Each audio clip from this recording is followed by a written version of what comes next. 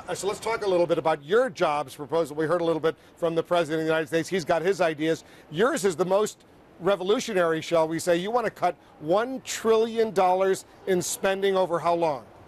Over 3 years. But the first year is $1 trillion, balanced budget in 3 years. So cut $1 trillion the first year. The first year, and you want to do that by eliminating 1, 2, 3, 4, 5 cabinet positions, right? Right. The problem we have is I think the radicals have been in charge. The people who believe in spending and deficits don't matter and we can be any place in the world and you can print up money forever. And they've been doing this for about 40 years. So this is an inevitable problem that we have today. And yet I think the country, people are waking up. People in Washington, the bureaucrats and the other politicians, the other candidates running for this office, I think they're living in a different world. Because your plan is pretty radical. Let's take a look at this. You would cut, and correct me if I'm wrong, the Department of Energy, 100,000 jobs right there. Department of Education, 4,200 jobs. Department of Commerce, 38,000 jobs. Department of Interior, 70,000 jobs. Department of Housing and Urban Development, 9,000 jobs. That's 221,000 government jobs you would seek to eliminate over 3 years. But they're non-productive, so if they go back in. They're non-productive. They're not productive jobs. A lot of these jobs, these people who work in these jobs, they think they're being pretty productive. Yeah, I know, but when government spends your money, they don't spend it as wisely as you do. You spend it more diligently and smartly, and investments are much better. So governments aren't smart enough to do that. Because, for example, the Department of Energy, all of America's nuclear power is related to the Department of Energy. What are you going to do with America's nuclear arsenal? Why subsidize anybody? Why subsidize nuclear over solar? I mean, let the market So would you decide. just get rid of the nuclear bombs that the United States has? Well, you don't need. We have enough to blow up the world about 20 times, and people are arguing for more. And they want more military spending. I want less military spending, but we can blow up the world, 20 times, and they want more weapons. So you would eliminate that nuclear arsenal? No, I wouldn't eliminate it. I'd have enough to defend our country. Your plan also has a huge cut in defense spending and in the number of jobs at the DOD, the Department of Defense. Right. I don't cut anything from defense. I cut military. There's a big difference. Defending this country is one thing. So explain the difference. Militarism is buying weapons to subsidize the military-industrial complex to build weapons that we don't need. I mean, why do we need 7,000 drones dropping bombs on any speck of the earth in order to defend this country? That's so the not $700 billion a year Defense Department budget, which obviously finances the Army, the Navy, the Air Force, the Marine Corps, what would it go down to in a Ron Paul administration? Well, over a period of time, drastically lower, but the first year, I think, goes down $200 billion, down to $200 billion in the first year alone. Yeah. Because it doesn't really help us. It harms us by doing this. And we need a stronger national defense, not a weaker one. Just spending money doesn't necessarily help us. I suspect that when it comes to this issue, defense spending, you're further apart from your fellow Republican candidates than you are from the Democrats. Yeah, but I'm closer to the people and I'm closer to the military. I get more money from the military, active military duty, twice as much as all the other Republican candidates put together. The military people know exactly what I'm talking about. They know these wars aren't going well and that we shouldn't be there.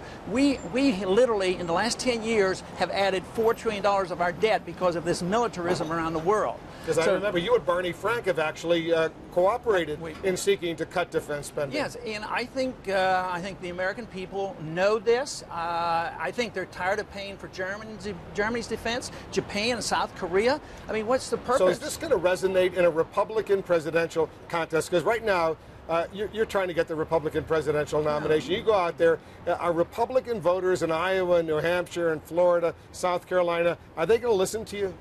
So far, so good. I think it's doing very well. And I think when they hear the truth, they know they're hearing the truth. And I really think the people are way ahead of the politicians. I've believed this for many, many years. And that's why you have to have Tea Party movements and sit-ins on Wall Street, because the people are annoyed with this. They know these bailouts and expending cannot last. We cannot continue to do this. Our national debt goes up $4 billion a day. I mean, where are we going to attack? I think the easiest place to attack is overseas. All the foreign aid and all the militarism. So you bring all the foreign aid to zero? Sure. I mean, unless you want to donate it yourself. Everybody can donate what they ever, and they're going to be richer, and they can pick up their friends in their country, and it used to be that way. You've been in some major disputes in other presidential debates with Republican candidates over U.S. policy towards Iran. Last week, the Justice Department said that Iran at the highest levels. They didn't go how high. At the highest levels, they said was seeking to assassinate the Saudi ambassador in Washington. If you were president and that report came to you from your CIA, your Justice Department, your FBI, what would you do about that?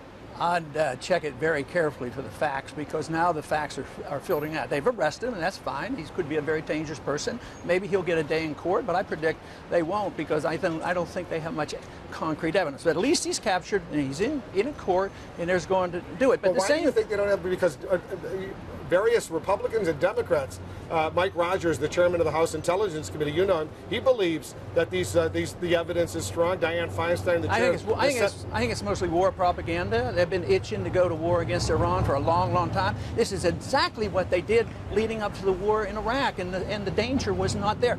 I don't think the Iranians are that stupid, and yet the people here right now are getting pretty excited about it. The same people giving us this information gave us Fast and Furious.